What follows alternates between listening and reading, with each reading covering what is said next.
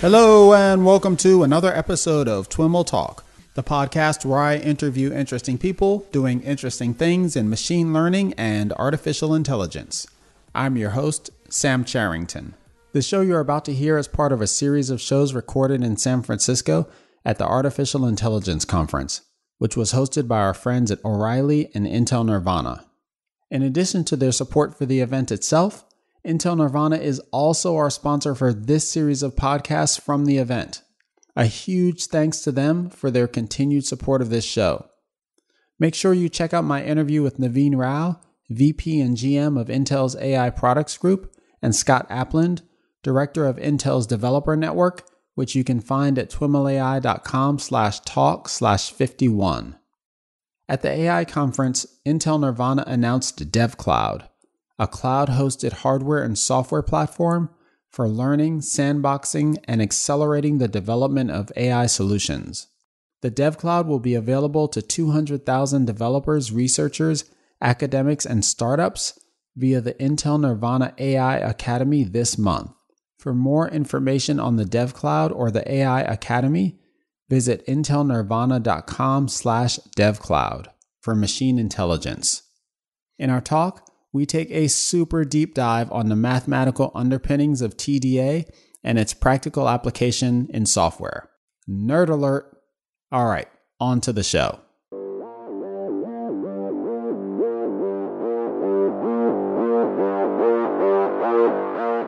Hey everyone, I am here at the O'Reilly and Intel Nervana AI conference, and I've got the pleasure to be seated here with Gunnar Carlsson, who is the president of Ayasdi. Welcome, Gunnar. Thank you. Great to be here. Absolutely. Great to have you.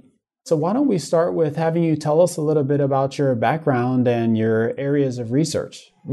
So I come from an academic background. I did my PhD in mathematics, and for the first 25 years of my career worked very much in pure mathematics. Okay. Over time, I started to become more interested in how could we apply things that we were doing in the pure math side on a shorter time frame, because oftentimes the applications have a very long time to go. Yeah. And so we want to try to do some things more quickly. And my main area within mathematics is topology, which is the study of shape. In a generalized sense, one can talk about shapes in higher dimensions. And so I wanted to apply that to the study of large and complex data.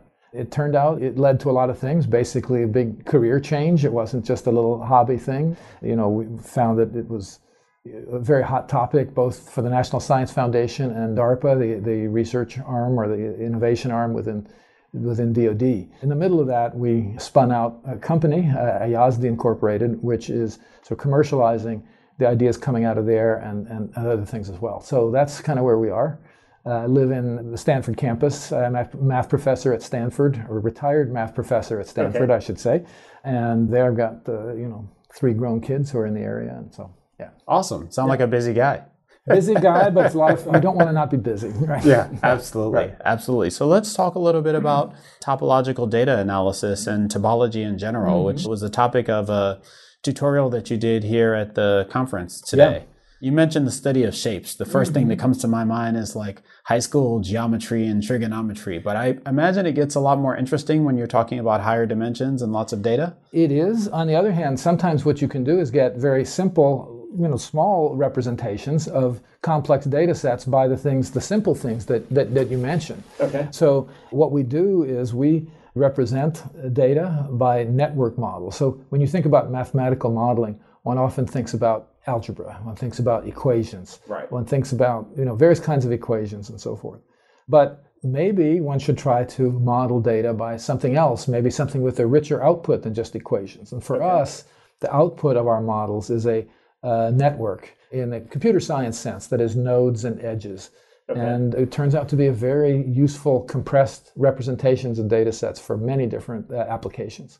Okay, interesting. Now, when you say network and nodes and edges, I think of graphs. Is this graph theory we're talking about? Well, one can view it in that way, but a lot of times graph theory deals with very nitty-gritty local discussions of degree and so forth. Right. This is sometimes thinking of it as a higher dimensional shape. So, For example, a graph with 4 nodes and might actually encode a tetrahedron rather than just its edges. And so we kind of think in those terms. So yeah, it is graph theory in some sense, in the sense that we study graphs. I would say that we do it in a way that's different from what is usually meant by graph theory in the math side. It's more what's meant by shape and topology on the topology side of math, if that makes sense. Okay. Yep. And so how does this all play into machine learning? One of the big things about machine learning is that it's great, but many people, including people like regulators, like MDs, all the people that one might want to use it with, often regard it as a black box. They regard it as something which, although it seems to produce good answers, they can't put their head around, understand where it came from.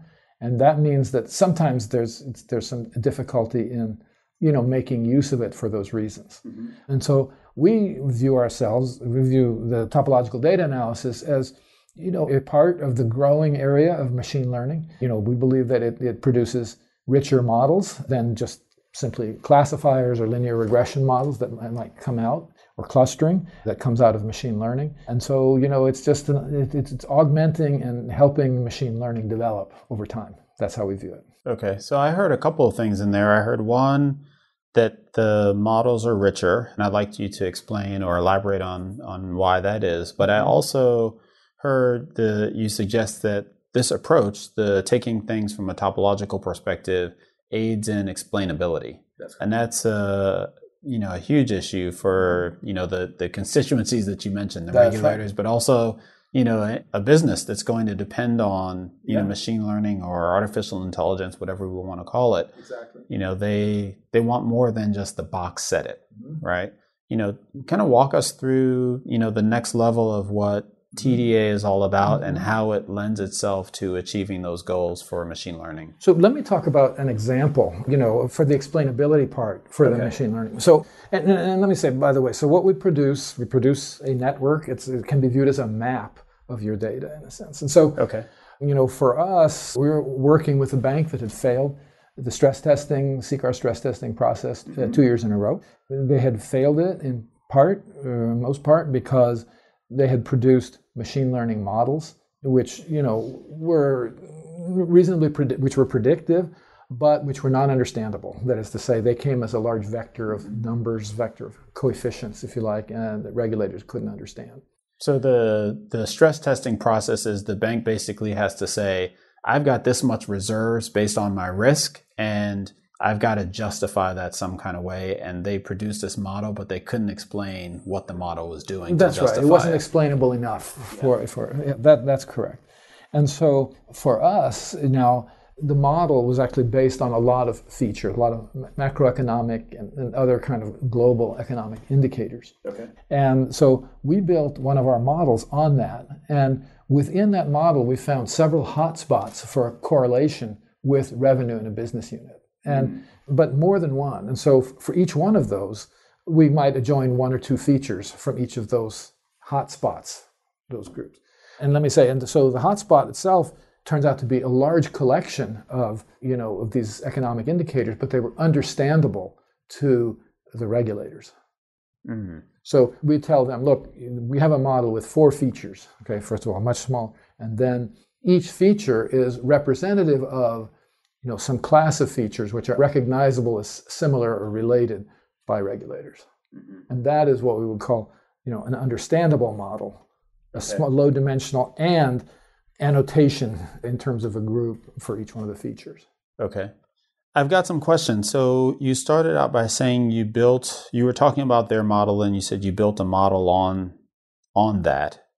Did you build your model on their model or on their? Sorry, no. We're building separate models. We're on their data. Building, on their data, but not on their model. That's right. We're building, we involved many hundreds or even thousands of variables. Ours is a small number of variables, and each one is understood as being representative of a class of indicators, all of which have strong correlation. Yeah.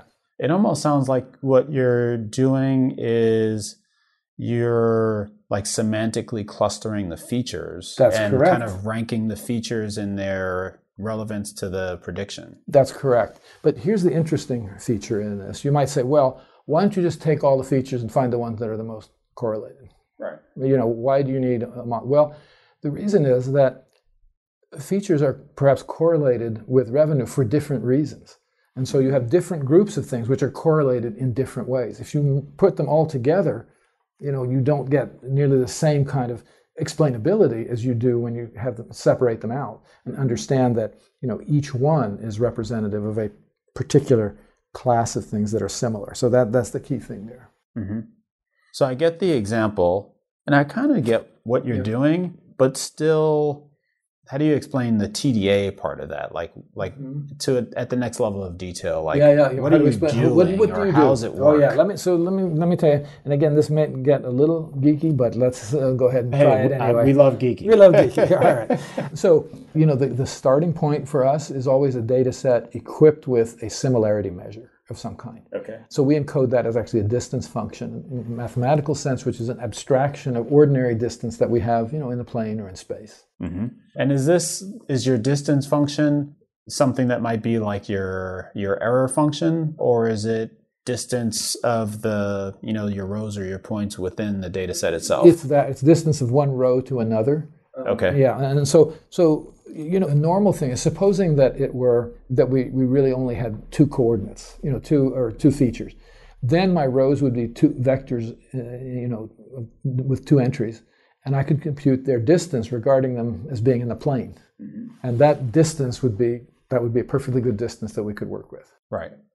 Now the thing is that oftentimes for different phenomena with more features. By the way, those formulas for distance in dimension 2, they extend to any number of dimensions. So if I have a spreadsheet with numbers, it doesn't matter whether I've got 5 or 10 or even 1,000 fields, it's all good. You can go ahead and compute with it. Yeah. But supposing that you're in a situation instead, like you are in the study of genetics, where you have long sequences in an alphabet of symbols.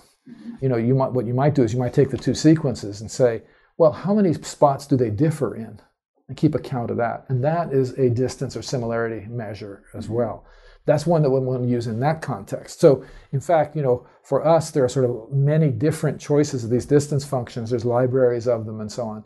But, I've just given you kind of two important ones. The first one would be called Euclidean or generalized Euclidean. Second one would be called Hamming.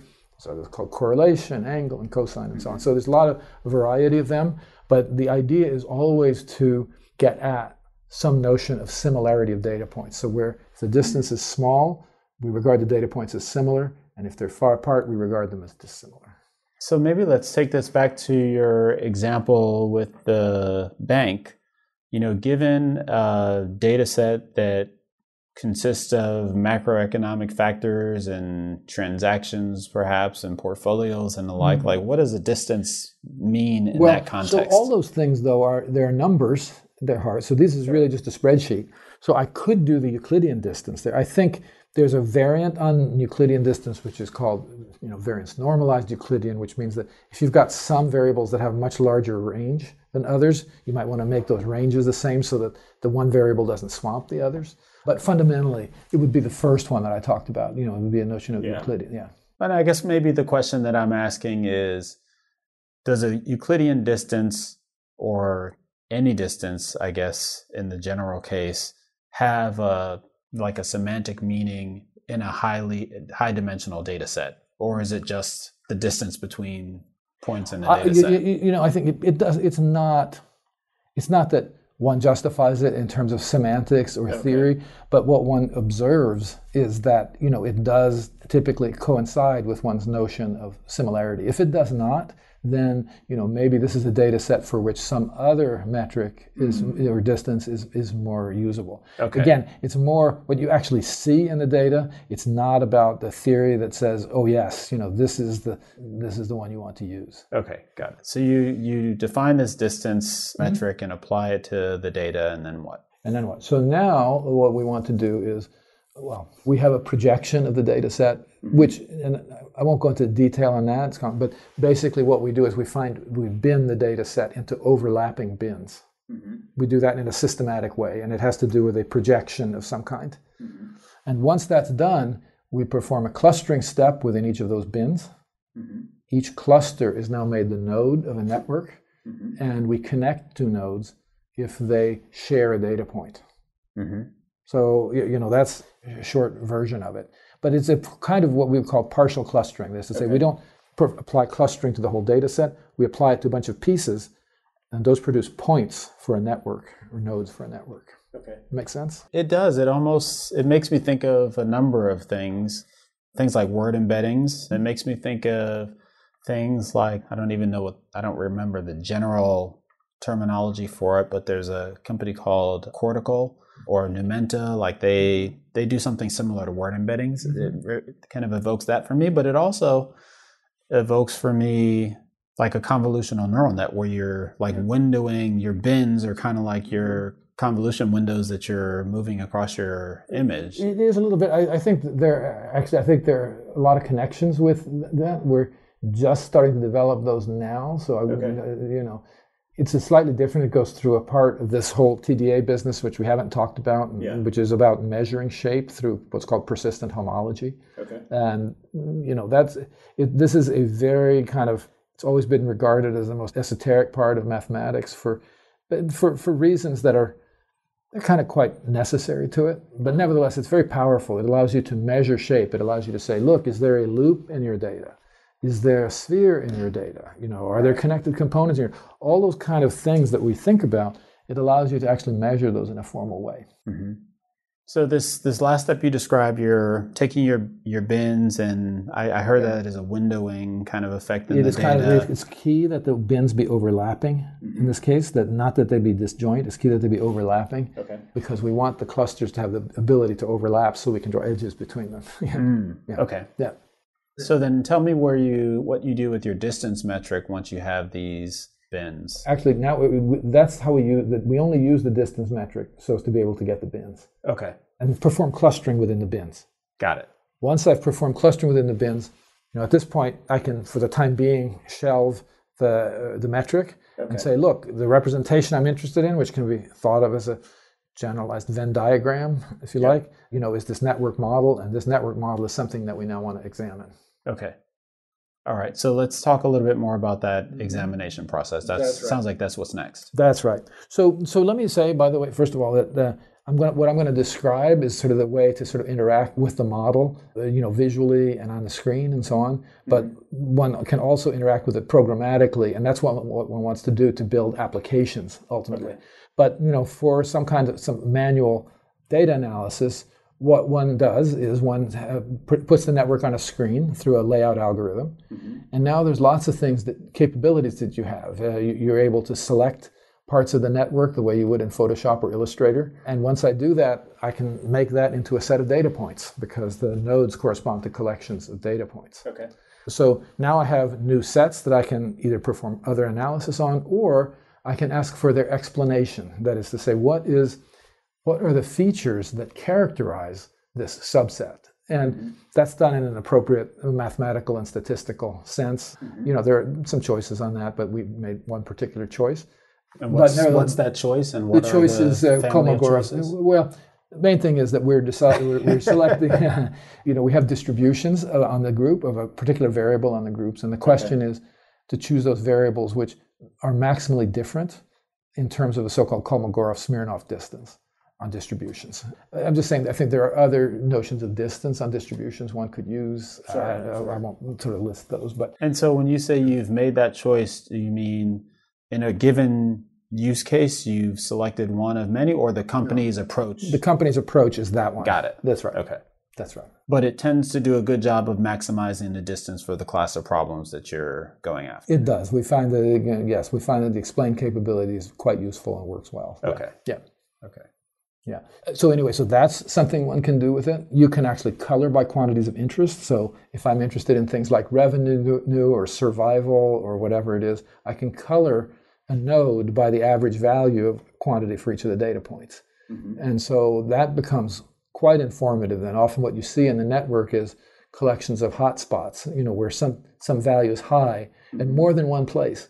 And it turns out that they're high there for different reasons often. And that's why the network is so informative. Because otherwise you would just take, in the aggregate, you would study this quantity. And since you're then, putting together all the different ways in which that thing goes high, you can't understand. You can't make sense of it in the way that you can when it's split out like that. Mm-hmm. You mentioned that that's this kind of ad hoc interaction with the model is just one way to interact with the model. But the way you describe that makes me think of use cases like forensic types of use cases like I associate with a company like Palantir. Do you overlap with them in the types of use cases you go after? Yeah, so, I think the answer is we don't fully know the interconnection. We know, what they're doing is sort of searching data that comes as a network. Right. You know what I mean? Whereas in our case, we're saying, well, actually, all data can be represented as networks, and it provides a compression. I actually think there are connections there between those things that could make things efficient, but wouldn't want to speak to them because I don't have firm ideas in mind. Do you tend to find yourself pursuing a lot of forensic types of use cases, or at the moment we have been focusing on healthcare and financial services. Okay. We are moving back into government in various ways, and so we may very well hit that. Okay. Yeah. So we talked a little bit about the ways that you can interact with this network that's created out of the data. Right. How else can you use these models? So, another thing that one could do is suppose that you have a linear regression or predictive model. Most likely, it's gotten by optimizing something, some kind of error function, but it's probably not perfect. It's probably also the case that there are some areas within your data set, some particular phenomena that happen that make that there are some systematic errors that happen. You can't correct them within your own model and with the features that you've got. But what it allows us to do is it allows us to say, let's take a network and let's color it by that model error. Maybe we find some hot spots for model error, and maybe I try to correct around those hot spots by adding features somehow. So that's another point. I would put it under the general heading of model diagnosis and model improvement. So that's another situation. Interesting. You mentioned healthcare. What are some of the use cases in healthcare? So we have something called clinical variation management, which helps study both finding new and optimizing care paths for particular procedures, as well as tracking adherence to them. Okay. We have a population health kind of application that is working on trying to understand trends in population health. Who is going to go to the 5% group who are the most expensive? Who is on track to go bad, and how can we improve their chances? That's a couple of things. There are some on the financial side as well. We work with hospitals as well as payers, and providers as well as payers in the healthcare side.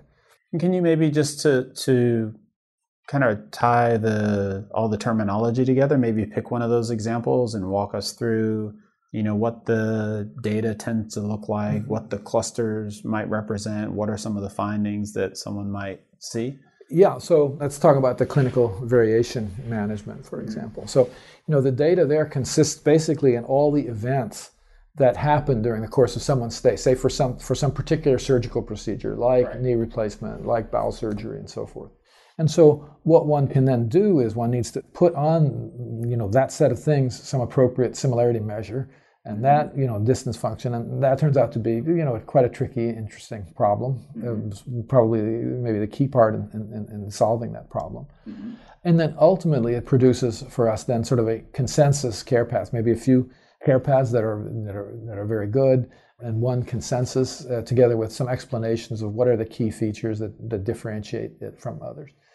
So it's almost allowing you to identify, which outcomes or which features of the care, if you will, are kind of correlated with success, and maybe where some outliers are. That's right. And the features might be, what drugs are administered, what doses they're administered, when they're administered, things like that. That's exactly right. And just to give you a sense of how it can work in one situation, when hospital systems are deciding on care paths, what they usually do is they get together sort of the smartest people that they consider who are working on this, and they get together in a room and they discuss it out and ultimately come to some kind of answer about what it should be.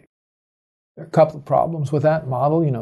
Maybe you haven't found all the best people who are doing this procedure. Maybe you haven't chosen exactly the right group. And anyway, it's also the case that when people are just sort of arguing things out in a room, sometimes it's the strongest personality rather than the strongest case that comes out. So there's all sorts of issues with that. I also think there's like implicit versus explicit knowledge, right? I mean, there could just be things that some people do and they don't really realize that they're doing it different from the other doctors, and so they don't know to argue it. Exactly. And so in fact that was what happened for us with one of our customers was exactly some of that. We found that for one surgical procedure, there was a small group kind of out in the periphery of the system that people hadn't really observed so much, but they were doing something that had good improved effect on length of stay.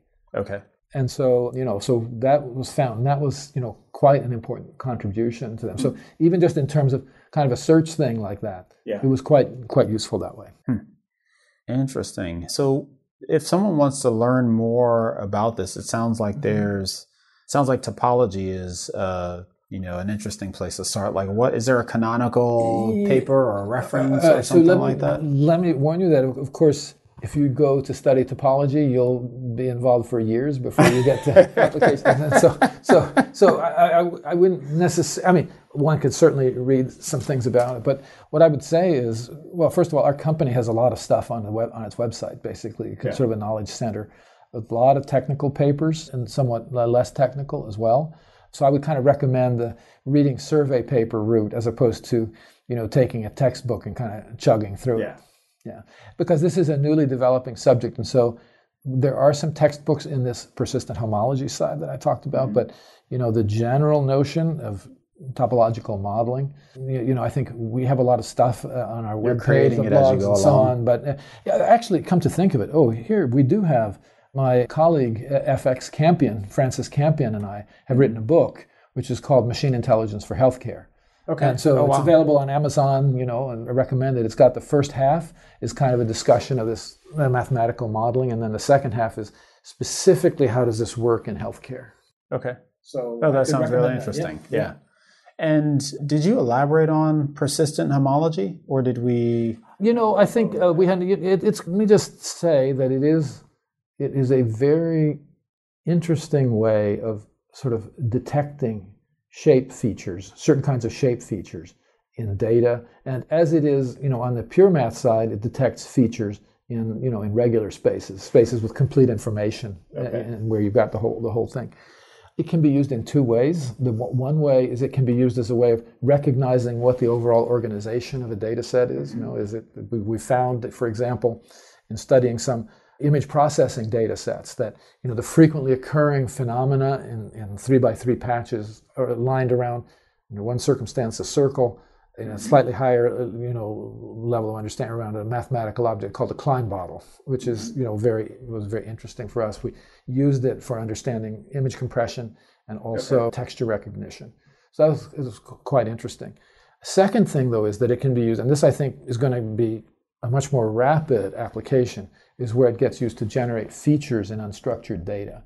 So when you have data that is complicated, but that somehow carries a notion of distance on it, like molecules, where the atoms can be regarded as the points and the distance has to do with the bonds, then you can attach so-called persistence barcodes to those points, and that's quite useful in organizing and understanding, those kind of unstructured databases of unstructured data. Interesting. You mentioned earlier, and I saw it in the description of your session as well, something that I think is related to this, like identifying loops in data. What does that even mean, loops in data? Well, imagine, I had a slide. Imagine that you have a picture, you see your data. Suppose the data is actually in 2D. Okay. And supposing that you've got a bunch of dots, so the data is a bunch of dots, and it looks like it's kind of surrounding, like it's a circle. We see it as a circle. Right. So something that like a clustering algorithm doesn't really know how to deal with very well. Exactly. But you can identify this higher order primitive that, hey, this is like a geometrical primitive, essentially. Exactly. That's exactly right. And that's what we're trying to do. We're trying to mimic that fact. We know what a loop looks like, but we don't know what it is our brain does to recognize that. And so, therefore, you do this homology. So imagine that you're trying to understand how do you recognize a letter A from a letter B. Right.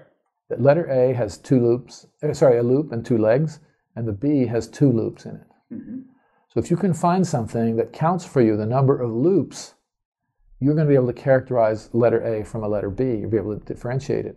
And you'll be able to differentiate it in a way that's font independent, that's independent of the fact that you see it from, from an angle perhaps, or that it's sitting on the surface of a soccer ball. It's miraculously kind of deformation. It's not sensitive to those deformations. And that's what homology is. And so that sounds promising, but it also sounds, I guess I think about it in the context of deep learning, right? A deep learning purist would say, well, it's going to be a lot easier to just throw tons and tons of data that have like all different kinds of B's, and A's, and just let the network teach it. And I've had this conversation with some folks that specialize in deep learning around combining other approaches to create higher level insights with the deep learning. And one of the answers is, just throw the data at it and let it figure it out. But of course, what you find is that there are adversarial approaches to that. Where, so even for something as simple as MNIST, the MNIST data set, which is of hand-drawn numbers, where you find that if you just mess with the background a little bit, in a way that people wouldn't see the difference. People will see that a 1 is a 1 and a 2 is a 2, but it messes up the deep learner. Oh yeah, absolutely. And that's a feature question. You see, it's doing a certain kind of, overfitting is perhaps the wrong term, but it's focusing on some features that have to do with the background that are not really relevant. Right. And so to the extent that you can feed it features that are kind of background independent like that, then you're in good shape. And that's what persistent homology is, a perfect tool for providing features to a deep learner. Because in fact, the output of the persistence thing can be regarded as an image, so it kind of fits directly into that. So, yeah. Is this an application in theory, in principle, or are there demonstrable situations using, MNIST or some other data set that says persistent homology outperforms deep learning or has some cost-benefit analysis relative Well, remember, it's not outperforming deep learning, it is feeding into deep learning and using it. So the example I would point to is... So we're using the persistent homology to create features that either replace the raw images or augment the raw images, and then we're still using deep learning to learn. That's correct. Got it. That's correct. Now, again, most of this is sort of looking into the future. However, this exact thing has been carried out by, a friend of mine or a colleague of mine at Michigan State named Guowei Wei, who has taken databases of molecules, candidates for drugs, drug discovery, and built persistence homology barcodes on them, and then used deep learning on those. Oh, wow. Extremely successfully. Okay. All right, I'll ask you afterwards for the spelling of that name so we can... Sure, I'll write it down for you. Yeah. Include it. That's right. Awesome. Well, it was great to have you here. I learned a ton, and I feel like there's so much more to learn about this topic. There's a lot to learn. I feel that way every day. So, and thanks very much. I enjoyed the conversation. Great. Thanks, Gunnar. All right. Thank you. All right, everyone. That's our show for today.